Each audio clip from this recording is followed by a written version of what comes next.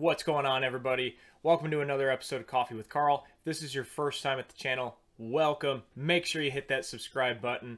If you're coming back, welcome back. So today we're going to talk about how to download the correct metadata file in GotPhoto. Check it out.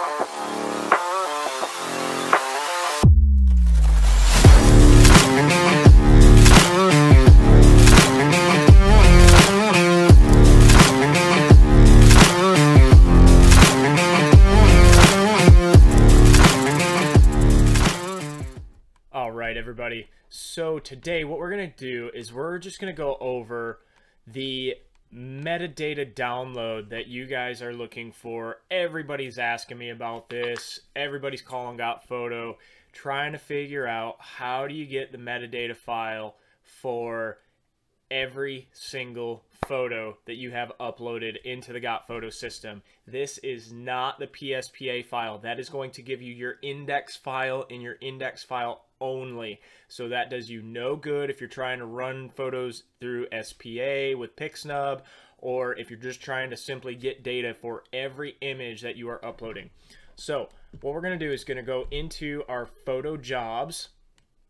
We're going to go to a job that has some data. All right, and I want to stress, this is literally the easiest thing you're ever going to do, and you're going to be kicking yourself because it's been here the whole time. So I promise this is going to change your life. All right, so we're in our job. You want to go to photo management.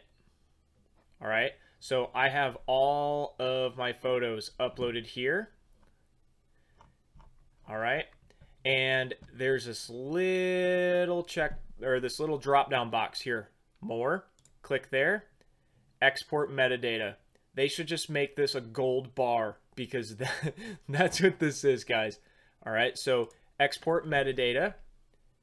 And what it's going to do is it's actually going to send me an email once this has been generated. And guys, that's it. That's how easy this is, all right? We're not waiting for them to create a PSPA, none of that. So we are simply sending an email to ourselves, and you'll see how quick this is. So what I'm going to do is go ahead and set up an Excel spreadsheet just so you guys can see what this looks like exactly. All right, so this is all live time. I'm not going to skip the video. I'm not going to speed this up. I want you guys to see how quickly this email actually comes in. So all I did was in Google Drive, I created an Excel spreadsheet so that way we can import the information. While we're waiting for that to come through, I'm going to step through this one more time. So you want to go to your job, go to Photo Management, click on More, and then Export Metadata. All right, this is the file you want, not the PSPA.